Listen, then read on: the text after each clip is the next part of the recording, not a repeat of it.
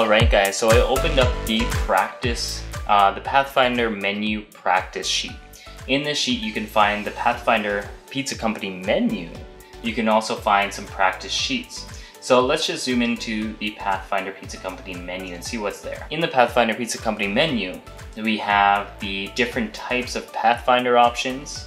We also have the Pathfinder side dishes, which are the keyboard shortcuts to speed up your workflow, as well as some toppings.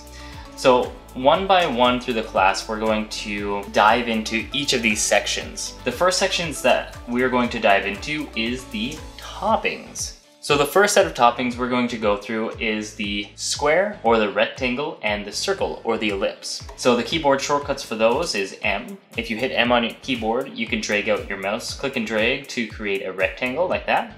And if you hit L on your keyboard, you can drag out an ellipse like that. All right. Secondly, if you want to make a perfect square or a perfect circle, if I hit M and I drag it out and hold Shift, I'll create a perfect square. If I hit L and drag and hold Shift, I'll make a perfect circle. Another way to do that is if I click L and I hit Alt, it'll actually allow me to create the circle from the center out instead of the corner. So that makes it easier to work with. That's how you create a simple rectangle and a circle. So let's dive into the rectangle tool a little bit. So if we drag out a rectangle, let's make just a random size rectangle here. Now, there are a few secrets of building shapes with the rectangle tool. You can build more than just a rectangle with the rectangle tool. You can actually make pretty complicated shapes using the rectangle tool. How? It is because it has something called live corners.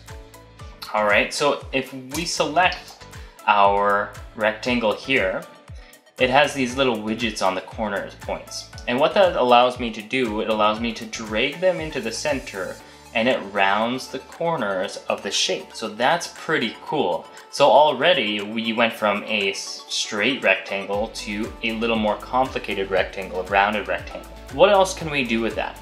If we hit the A key on our keyboard, this is the direct selection tool up here. We can select just one of these points. So let's say I wanted this one to be straight and this corner to be straight. So now I have even more complicated. I have round, point, round, point. So that's pretty good. So we can build on from there. What else can we do with these widgets? Now, to see all the options that you have control over, you can open up the transform menu. So if you go into your window, and you go down to transform and open that up, you can see that there are actually a little bit more options here. You can see that there's actually different types of corners you can apply to your corner points.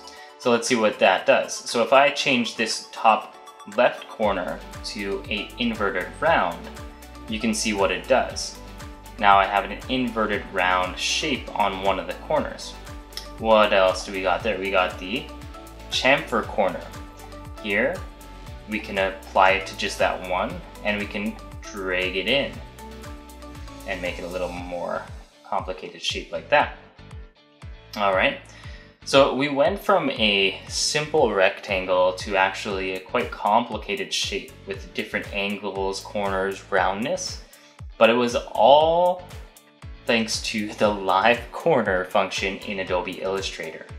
Actually, this used to be very difficult to create, but now it's actually very easy to create very complicated shapes with just a simple rectangle. So those are the tools that we can use for building a rectangle. What about the circle? So if we have a circle, we can hold Shift to constrain the proportions. And it also has a widget here. This widget here allows me to actually cut into the circle a certain degree. So I can actually make a cutout of the pizza, a pizza slice with this circle. All right, and these are adjustable. So I can do that or that. What else can I do? If I look at here, I can actually invert the pie. So I can have it a certain degrees on one side and I can also transfer it and do the complete opposite on the other side. So what I can do now is if I wanted to copy this If I alt drag it, if I copy and paste, I can make a simple pie graph out of this circle. So this doesn't only work with this straight circle, but also with an ellipse. So now you have more of a flattened version, or maybe a isometric view or a perspective view of the circle with that. So if I alt drag and I invert it, and you can see that I sort of have a pie graph going on there. So that's a pretty handy tool. What I want you to do for this first class is simply play around with the rectangle tool and the ellipse tool and figure out what you can build with it. Honestly, you can do a lot of stuff with even these two shapes. All right, so have some fun with that. Play around with the live shapes, the corners, and the pie function of the ellipse tool. And in our next class, we'll dive into our polygon tool and our star tool. So I'll see you in the next class.